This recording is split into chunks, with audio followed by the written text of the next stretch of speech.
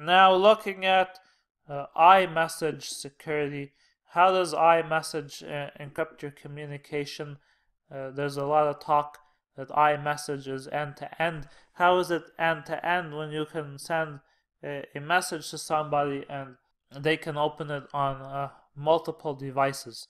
And the answer is every Apple device has an address known as an APN, or Apple Push Notification, which basically means that Apple servers are pushing messages to your phone or your iPad or your MacBook Pro.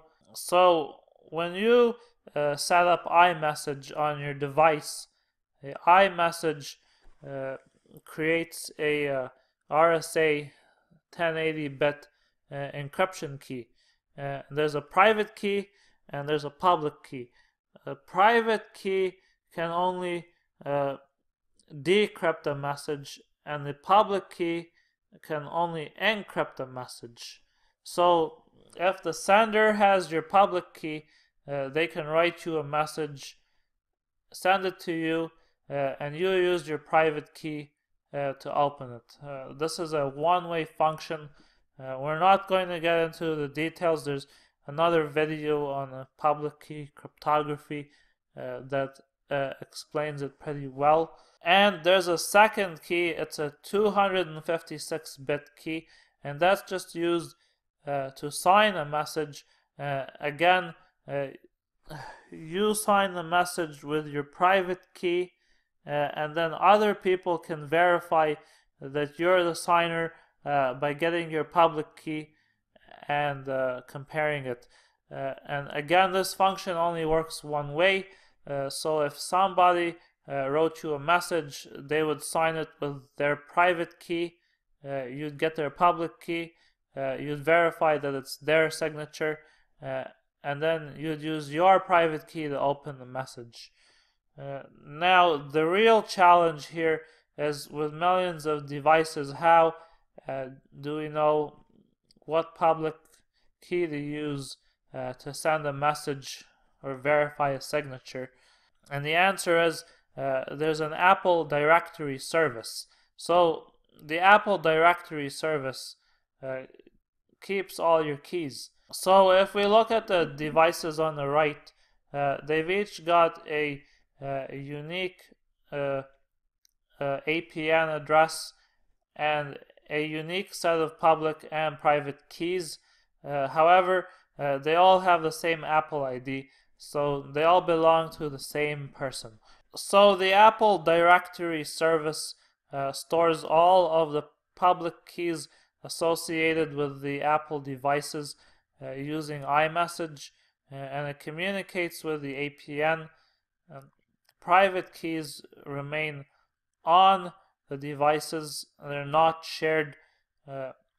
So what happens when we want to communicate with the person on the right? He's got 3 devices. They've all associated with the same Apple ID, and they all use iMessage. So of course we contact the Apple directory service, and we get copies of his public keys. Since he's got 3 devices, we don't really need to worry too much about the encryption key here, because we're not decrypting a message. So we create 3 copies of the same message, 1 for each device, and we sign each message with our private key, and then we encrypt each message with the recipient's public key, and of course these messages get sent to the APN address of each device, and our user can use his private key to decrypt them. Of course, if we're sending an attachment, attachments are huge. They don't go through iMessage. They actually get uploaded to the iCloud, and the URL to the attachment is provided in the body of the message.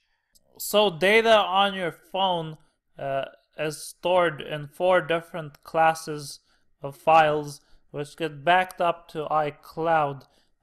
As you recall, there's no user passcode tied to the encryption of the no protection files.